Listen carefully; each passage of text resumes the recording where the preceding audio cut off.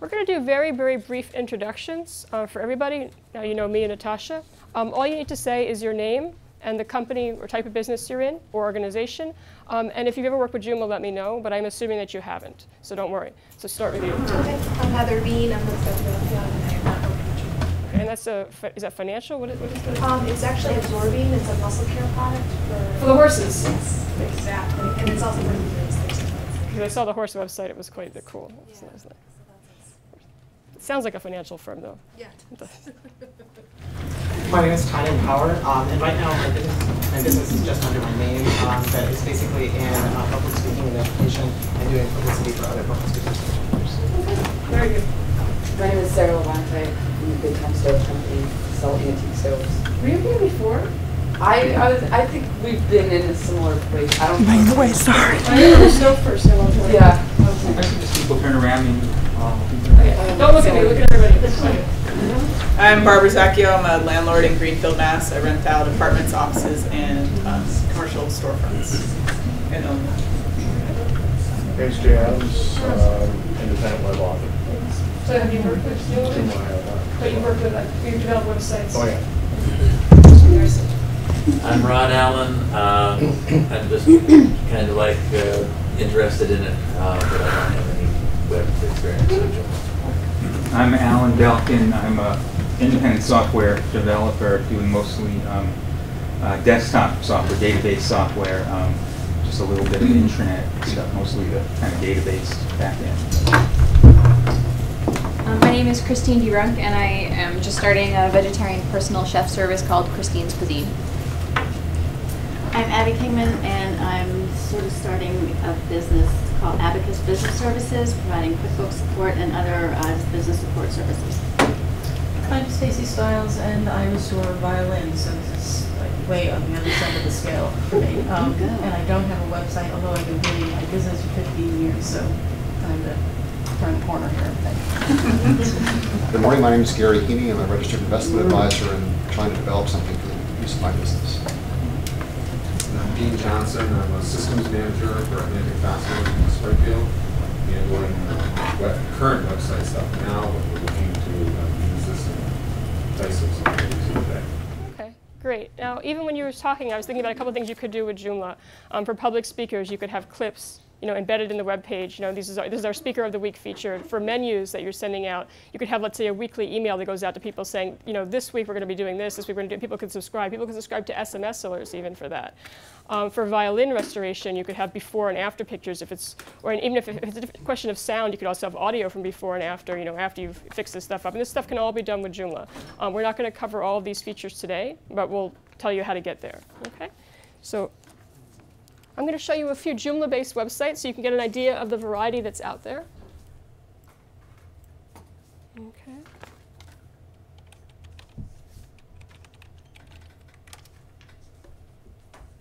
And these are not websites, for the most part, that I've created. They just have to be nice Joomla websites that are out there. So you wouldn't know, looking at this, that it was made with Joomla, but it was. Okay.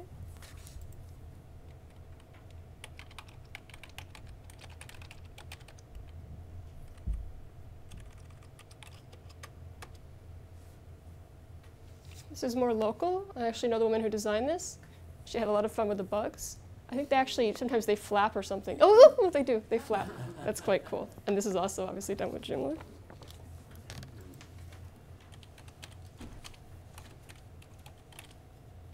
And I made this website, so I like to show it to people. See, it's nice, yes. It's got a lot of features. There's a synagogue in Maine. Okay.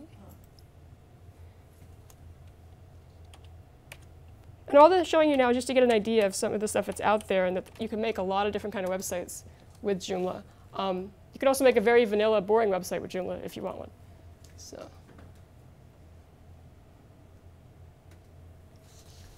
And the reason we have all this Jewish stuff up is because I make websites for synagogues. We have a division that does that, so that's why I tend to refer to that sometimes.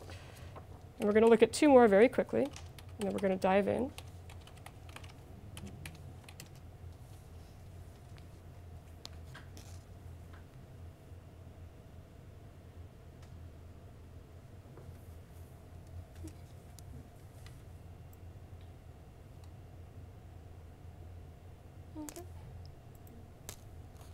And one of the most famous websites in Joomla is actually the Guggenheim.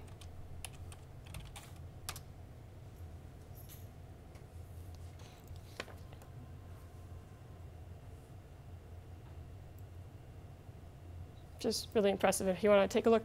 And if you ever, for people who are more technical, if you want to know whether a site is Joomla, you view the source. And if you're not technical, don't worry about this at all. And you see that it says Joomla 1.5. And that's a good clue that this is a Joomla website. Okay?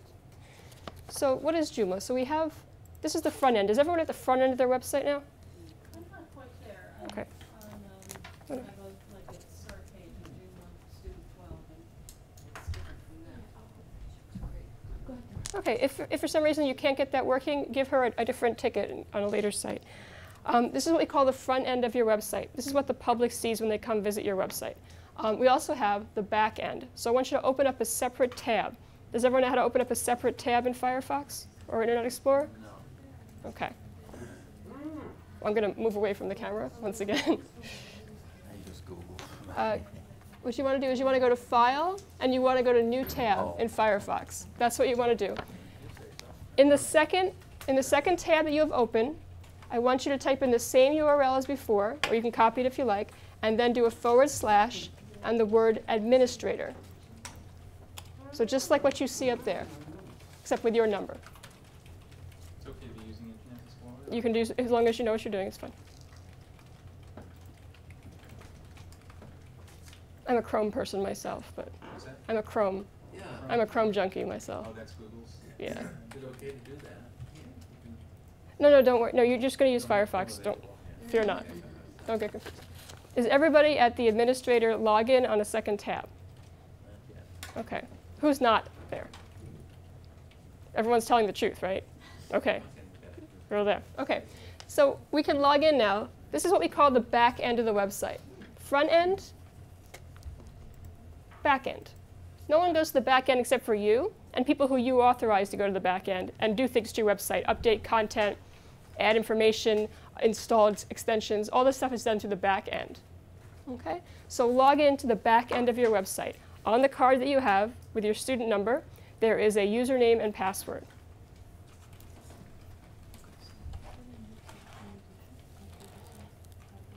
Is the password case sensitive? Yes.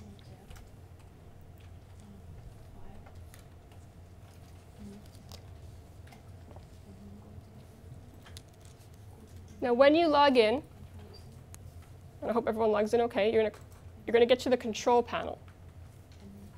So everyone let me know when you're at the control panel. Or let me know when you're not at the control panel.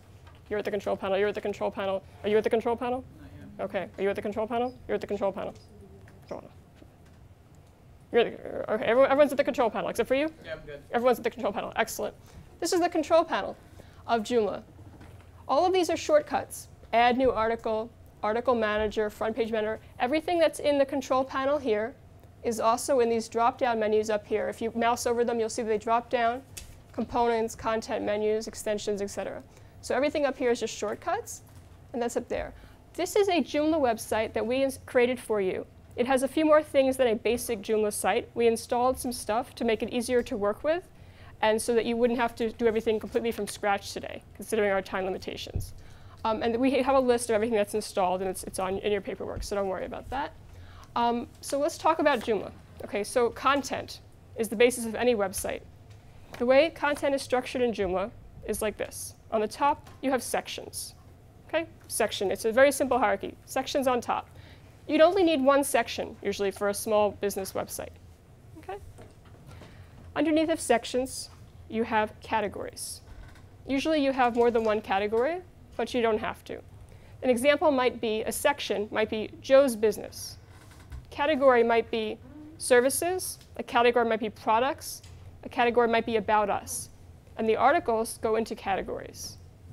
So the articles in About Us, for example, might include history of the company, what we do, biographies, contact us information. All that stuff might go under About Us. In products, you might have articles about your different products, and services about the different services. Is this making sense so far? We said section, one or more, usually one is enough, and then categories. I would not, unless you absolutely need to, make a zillion categories. I would keep it to under 10. it'll become clear later why this is a decent idea to do. Okay? Sections, categories, articles.